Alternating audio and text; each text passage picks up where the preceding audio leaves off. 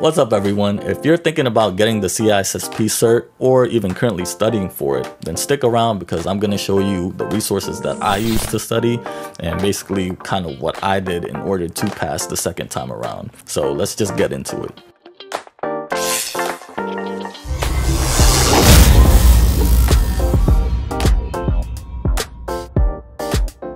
But first, let me go over the change that ISC2 actually made it this past April. They did change the exam a little bit.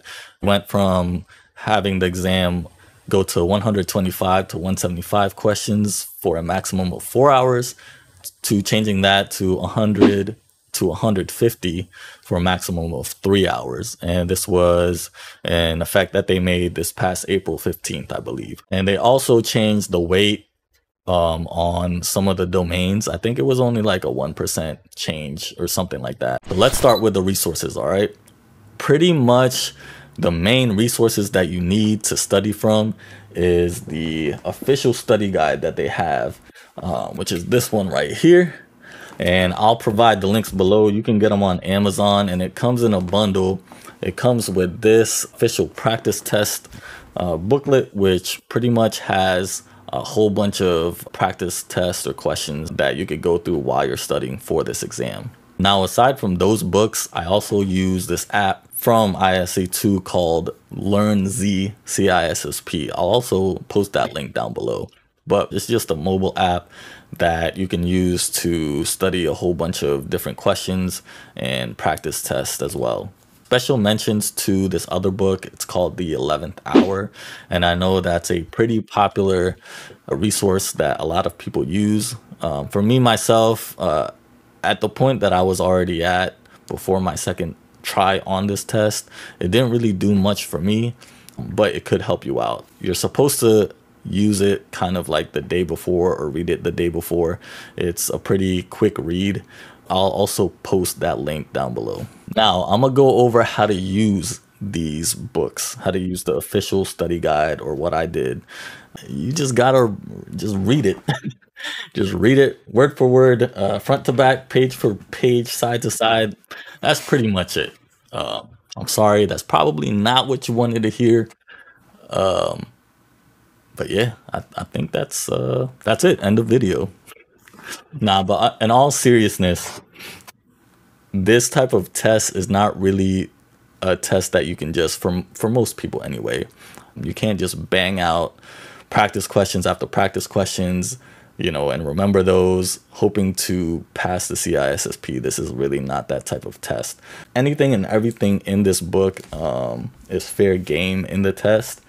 It is the official study guide. Which is why I said this is pretty much all you need information-wise to get. And also what you could do with this book is if you actually register it, then you'll get access to the online version of all the practice tests and the questions as well. If you don't feel like, using this little official practice test booklet, you can get all of that online once you register the book. Aside from all that, I'm going to tell you what I did a couple of weeks before the test that kind of just leveled up, I think, my understanding and my preparation to pass this exam.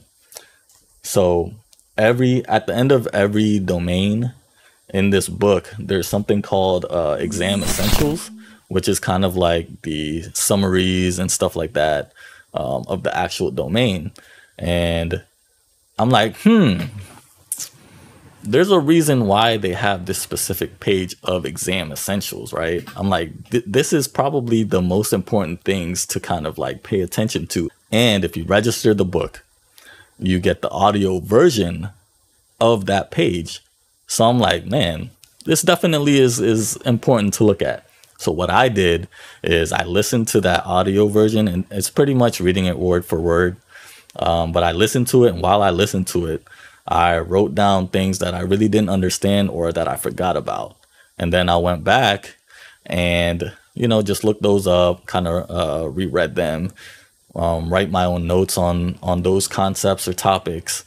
And I think that got me even more prepared and more confident than I was already. Exam essentials page after every domain. Now let's get into the other resource, the Learnzapp app. it basically just has a whole bunch more extra practice tests and practice questions that, you can go through on the go. Whether it's, if it's you're taking a walk, you're taking a break, you're being a passenger princess or something like that, or fellas, if you're taking that hour-long shit, you know what I'm talking about? Like study on the go, pretty much. Which I may need to take one myself now, honestly. Be right back. 1 hour later. Now, here are some tips during your studying journey. Find what your learning style is.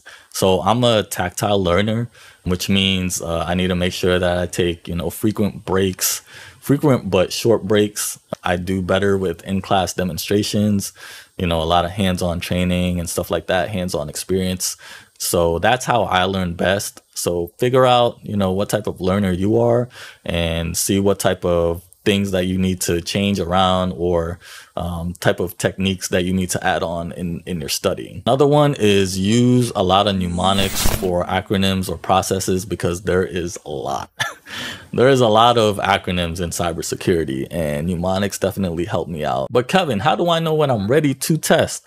Well, just use the practice test from the exam bundle, and also use the practice exams from the Learnzapp, and kind of gauge it that way. If you're getting at least 80 to 90% scores on those practice tests, then you're probably as ready as you can be. If you stuck this long in the video, I appreciate it.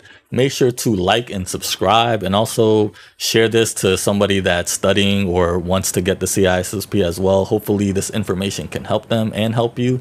Also, if you have passed the CISSP, comment down below if you have any tips to study for it or anything like that. The CISSP is no joke, and this cert can be life-changing for a lot of people. So I know you can do it. You got this. Don't give up. Post any questions down below that you may have. In the meantime, Mama,